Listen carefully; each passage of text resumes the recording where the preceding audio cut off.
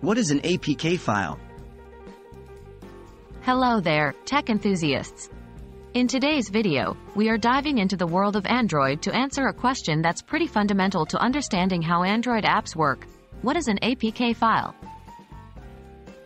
What is an APK file?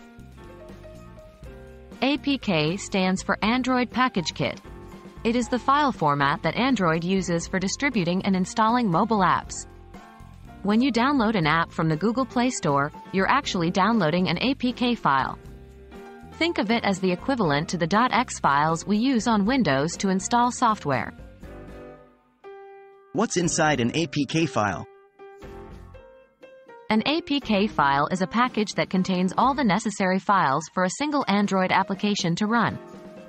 These can include compiled code files, .dex files, which contain the code that runs your app, resources, such as images, sounds, and anything else an app needs to run, a manifest file, which describes the essential information about your app to the Android system, certificates, which ensure the integrity of the app, a layout file, defining the user interface of the application. How is an APK file used? The APK file is the format that Android devices use to install and run applications. When you click on an APK file, the Android system will attempt to install the packaged application. There are two ways to install an APK file. 1. Directly from the Google Play Store, which is the safest and most convenient way. 2. Sideloading, or manually installing the APK, typically from a source outside of the Google Play Store. But be warned, this method can carry a risk of malware if the source is not trusted. So, that's it.